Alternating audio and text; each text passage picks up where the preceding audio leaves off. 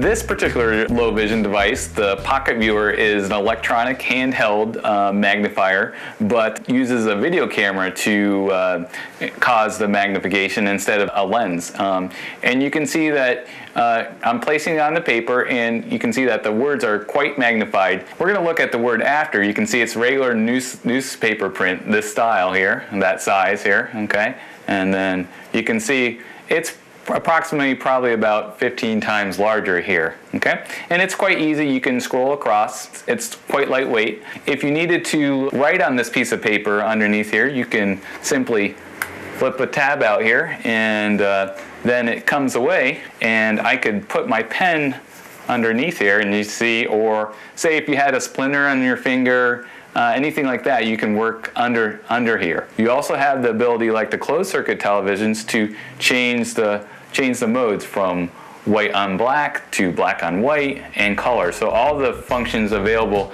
in the larger unit are available in something that's quite portable to take with you. Strohacker Vision Care. You're looking